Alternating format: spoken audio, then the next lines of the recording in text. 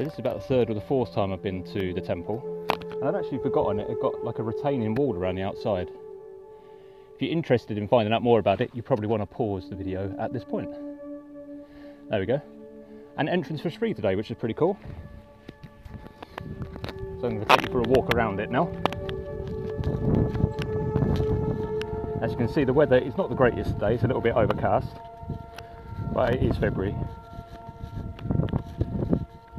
And there's not that many people here. When I cycled up the hill, there was a couple of buses in the car park, but it looks like they've finished their tour, which is pretty good. So I've practically got this place all to myself at the minute.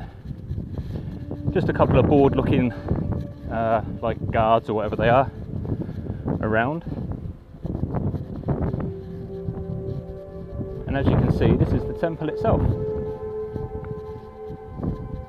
Now, to be perfectly honest, I have no idea if this has been partially reconstructed at any point.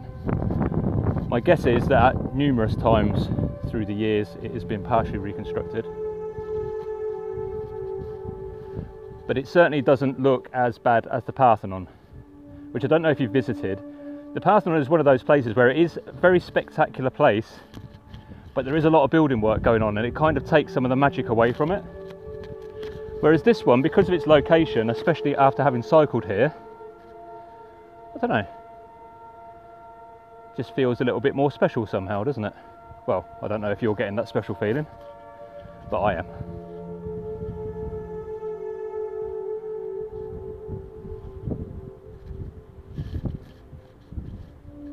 So apparently this temple forms the third point of what is called a sacred triangle.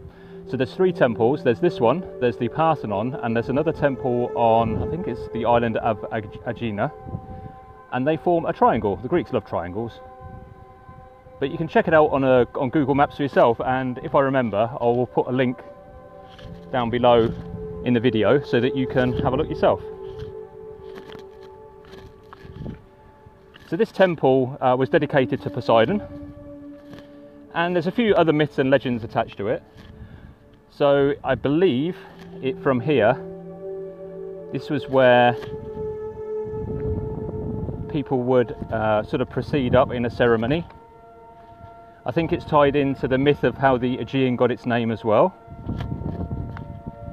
And most people visit for sunset. So the sunset is over in this direction here, and it kind of disappears. You can see the larger island in the background, kind of disappears over there somewhere, and it is a good sunset. Like I said, I've been here 3 or 4 times now, and it's always a little bit different and always a little bit sort of special, and it's pretty obvious why they built this temple here really.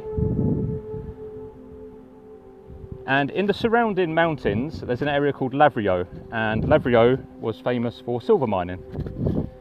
And silver was basically how Athens gained its wealth.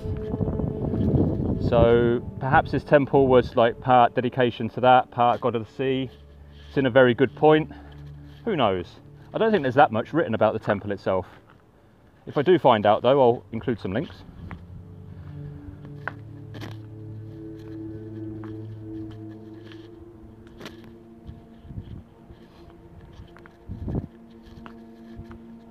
Let's take you down to the sea. And what they've done is they've built a path on the site, which you can see here, and that goes all the way down to the sea, and along the path there are some viewing points so that you can see the sunset. It looks like it might be blocked off currently because it's not the right time of day, because I'm here at about, I think it's about 11 o'clock now.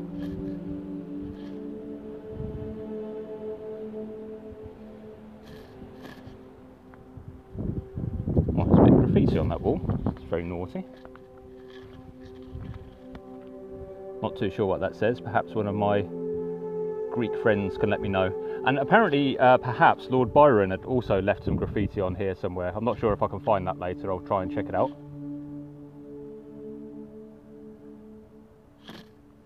So there we have it, that's the Temple of Poseidon.